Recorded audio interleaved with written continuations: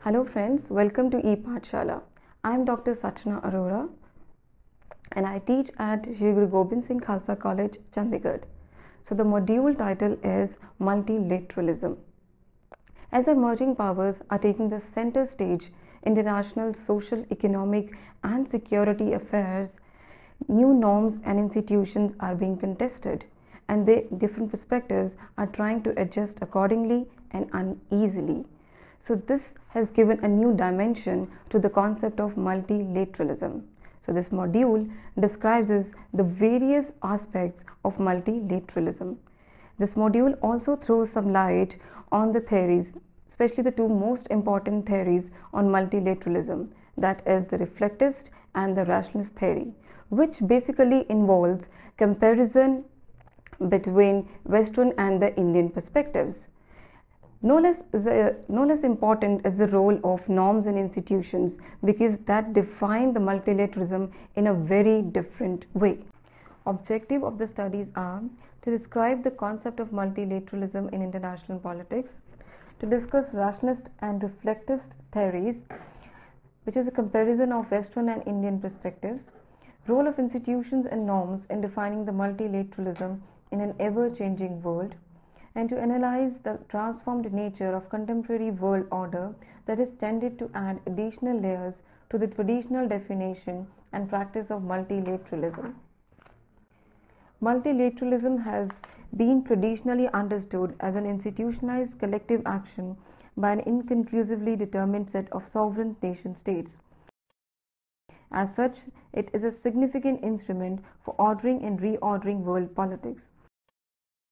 Multilateralism and the world order share a dialectical relationship. Multilateralism institutionalizes a world order by embedding the new norms into it.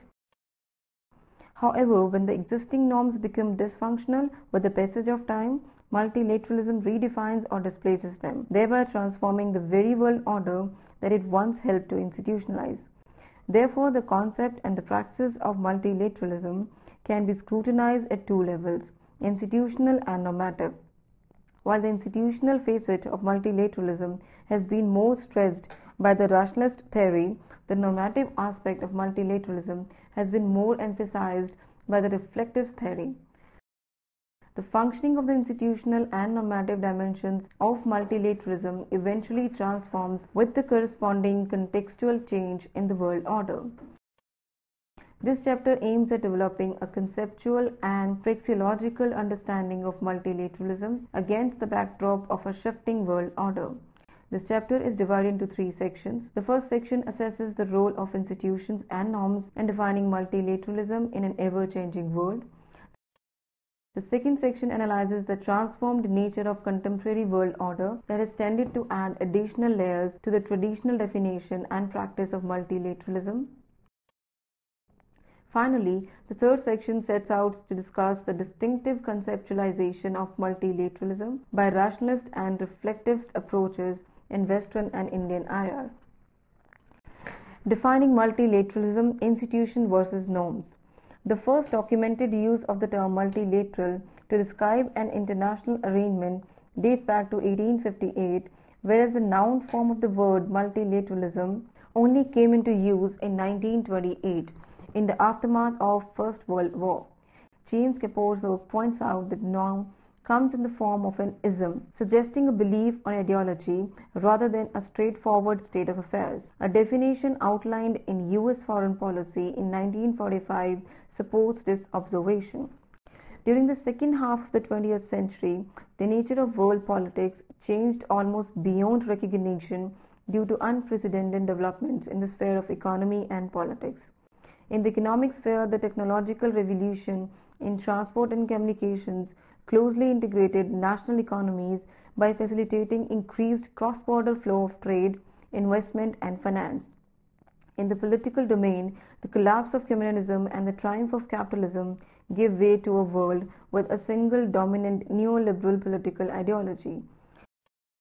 These developments created conducive atmosphere for enhanced exchanges among nation states.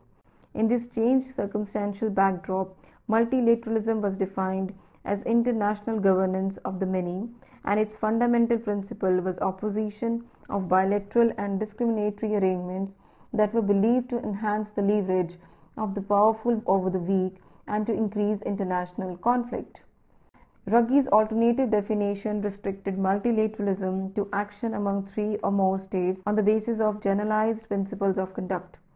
Two corollaries of generalized principles of conduct were indivisibility among the members of a collective with respect to the range of behavior in question, and diffuse reciprocity expected by each member to yield a rough equivalence of benefits in the aggregate and over time.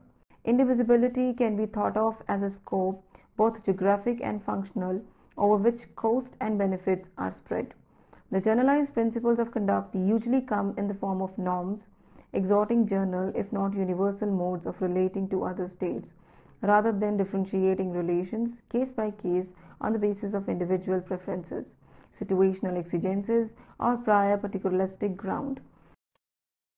Diffuse reciprocity adjusts the utilitarian lenses for the long view, emphasizing that actors expect to benefit in the long run and over many issues rather than every time on every issue.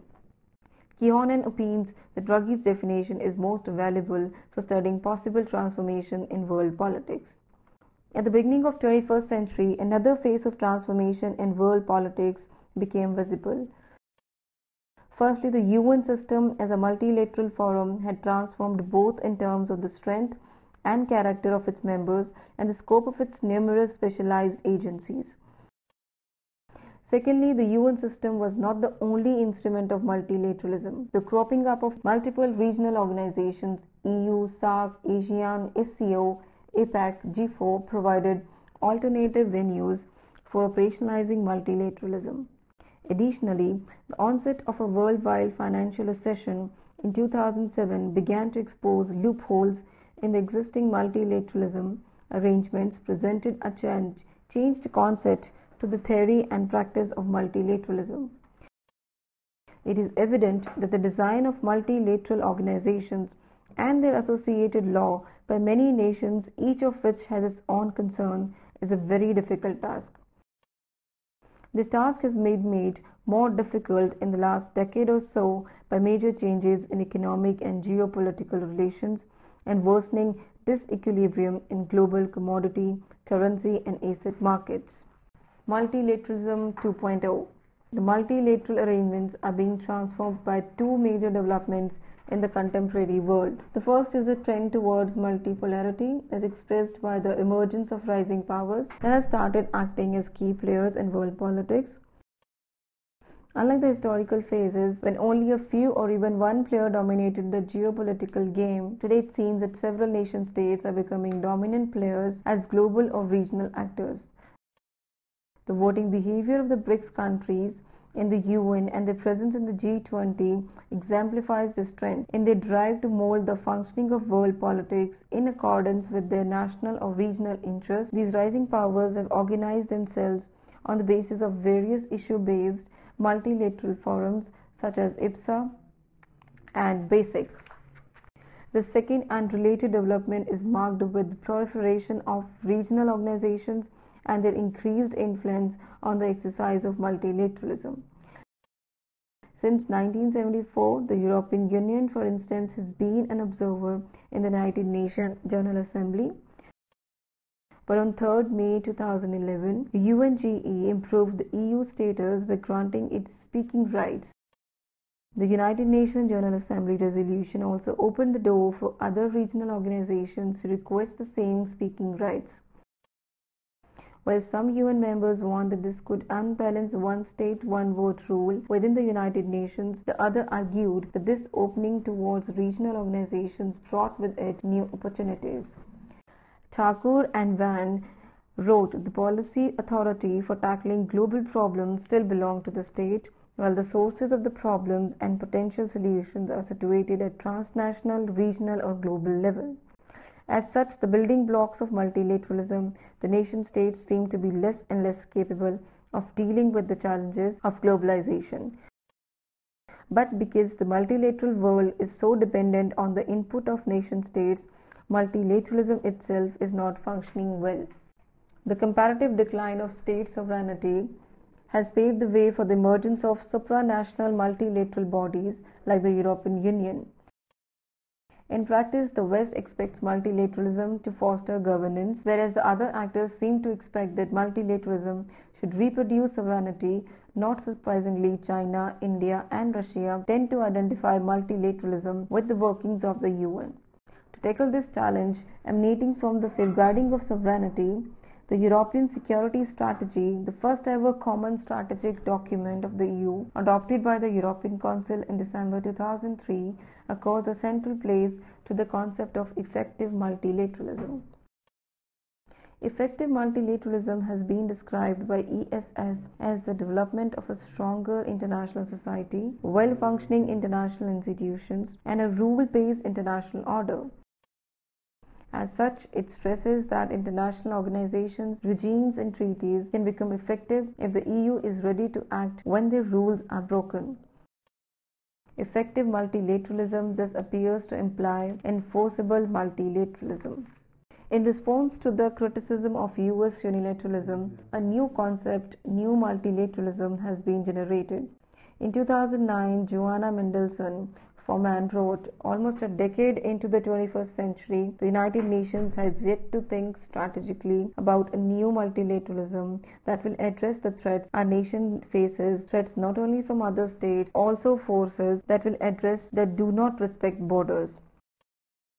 These so-called transnational threats, including the spread of infectious diseases such as HIV/AIDS, the perils of organized crime which can destabilize fragile states, the increased impact of global warming on development and sustainability of agriculture, the unchecked proliferation of nuclear weapons, and the ongoing internal conflicts that negatively affect regional development, all are areas where the global mechanisms provided through UN agencies can be used to expand our national capacities to address them. If multilateralism is used effectively, the United States can rebuild its reputation in the community of nations. While Forman discusses the concept of new multilateralism to emphasize the need to remake the repute of the US, which has been maligned due to excessive unilateralism, and to highlight the continued relevance of US-UN partnership. McGav Woods carves out this concept in the light of the transformed role of multilateral institutions such as the International Monetary Fund. Starting from a traditional understanding wherein multilateralism was viewed as the acting together of several sovereign nation states for execute a common course of action, to new multilateralism that encompasses the influence of growing number of national, supra and subnational actors, the conceptual and paradoxical dimensions of multilateralism have undergone a sea change. This change has been captured by the theories of multilateralism that can be broadly categorized under two heads: rationalist and reflectivist. Since IR as an academic discipline remains dominated by the West, most of the rationalist and reflectivist theories on multilateralism was initiated by the Western scholars. However, this Western theorization has been further expanded by Indian scholarships on multilateralism. Rational and reflectivist theory. The initial efforts toward theorizing multilateralism in the West can be traced to the work of Keone, Ruggie, Cox, and Rosno. While Keone subscribes to the rationalist tradition, Cox and Rosne are committed to the reflectivist school. Ruggie lies somewhere in between. Keone defines multilateralism as a practice of coordinating national policies in a group of three or more states through institutional arrangements having persistent set of rules that constrain activity, shape expectations, and prescribe rules. Keone's view find response in writings of Ruggie. According to Ruggie, multilateralism depicts a generic institutional form in international relations that coordinate relations among three or more states on the basis of generalized principles of conduct. While J.N. Dixit and Shashi Tharoor largely associate the concept of multilateralism with the regulatory problems of multiple coexisting states as members of universal multilateral institutions like the UN, B.S. Prakash warns that changes in the multilateralism are not limited to the UN system, as sub-regionalism or pan-regionalism has evolved as another multilateralism reality that challenges the universal character of traditional multilateralism. Unlike the Western scholars who suggest that regional organizations like the EU have multilateral in their DNA and who sense continuity rather than contradiction between the forces of regionalism and multilateralism, the Indian scholars consider regionalism as an obstacle in the move towards multilateralism. The majority of Western scholars, James Eder and Mansfield, assert that regionalism is not blocking multilateralism but is facilitating its development,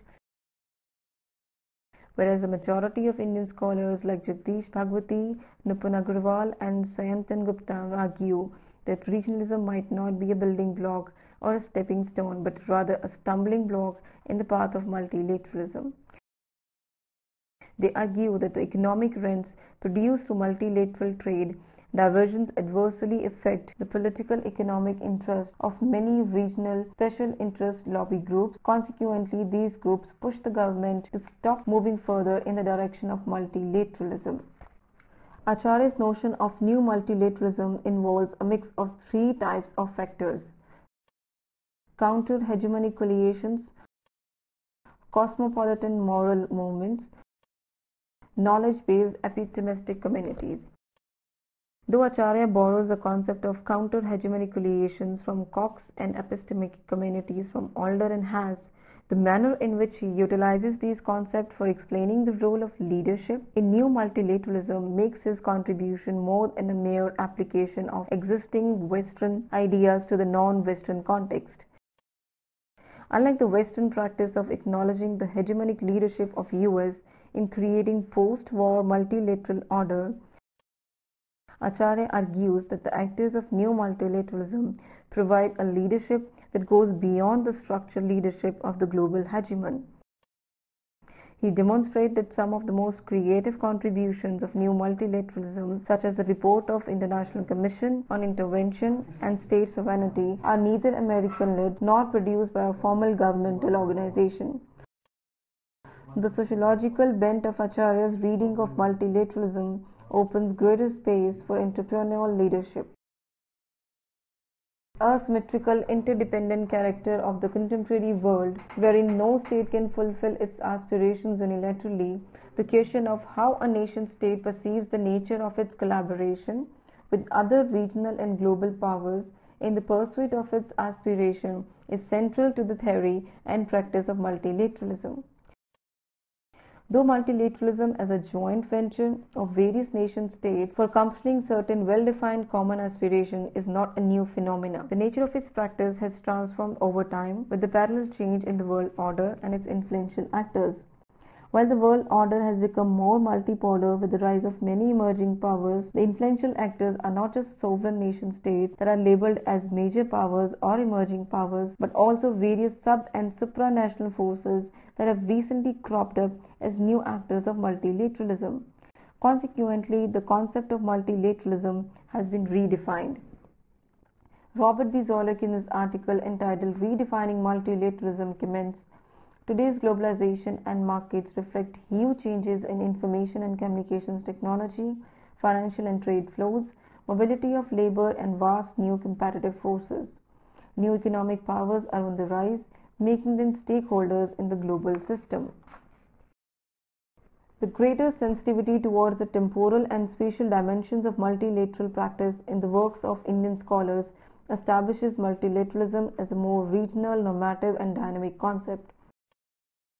The creative employment of sociological conceptual tools like norm localization by Indian theorists aids in developing an improved understanding of the complex interface between regional and global dynamics of multilateralism over time. To sum up, I can say this module looks at the changed world, the changed scenario, and the new dimensions and the new shape it has given to the concept of multilateralism, and all the latest happenings around and all the theories and concepts happening around multilateralism has added a kind of new layer and a new dimension, not just in the concept of in the study of international politics, but also in the study of political science in general. Thank you.